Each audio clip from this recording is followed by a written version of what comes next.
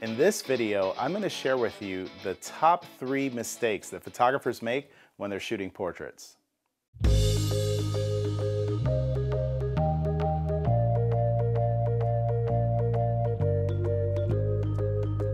Welcome back, everyone. My name is Miguel Quiles, and I want to talk to you guys today about some common mistakes that I see photographers make all the time when it comes to shooting portraits and how you can avoid them. So let's talk about the very first one. So let's talk about the first mistake that I see that people make all the time, which is not communicating with the model. So we often as photographers are worried about our camera settings and all of the technicalities of taking a great photo. However, in the process of doing that, we can't forget to talk to our models, because if we don't talk to them, their mind runs rampant and goes into places where you don't want them to go as a photographer. Let me give you an example.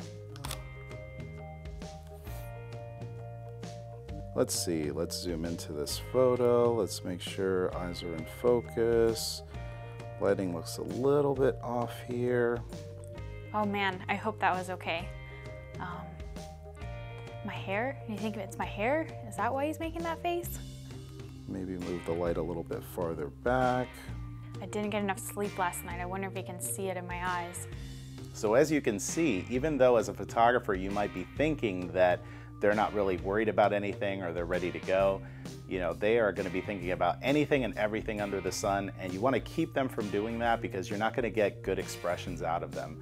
You want to get genuine expressions, and in order to do that, you have to constantly be talking to the model, telling them they're doing a good job, just reassuring them and reaffirming that everything is going to be okay.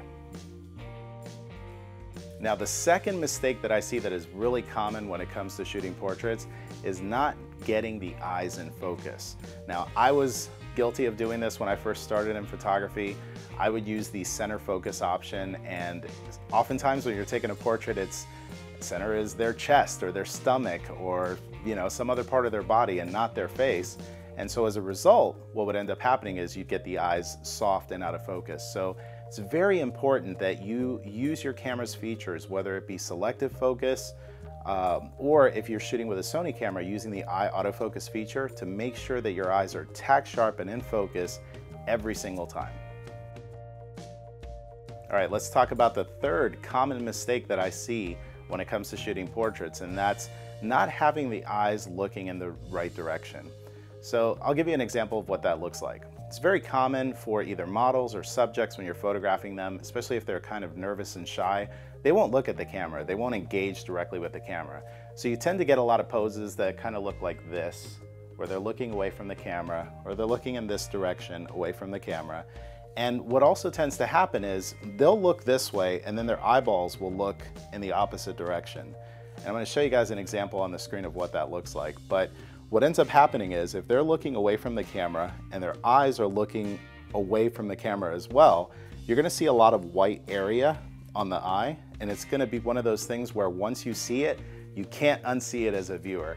So you want to make sure that you tell your models that whatever direction it is that their nose is pointing, that the eyes are pointing in that same direction as well. You don't want to have the nose going in one direction and the eyes shifted going in a different direction, because it will create too much of a white space in the eyes and it's not going to look good. So tell them, look in the same direction that your nose is pointing, and you will get much better portraits.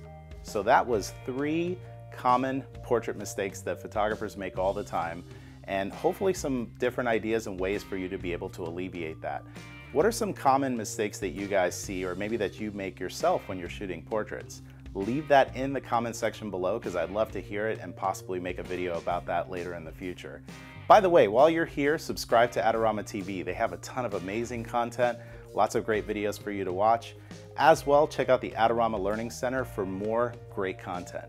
Thank you so much for watching the breakdown, and I will see you guys all in the next episode. Bye, everybody.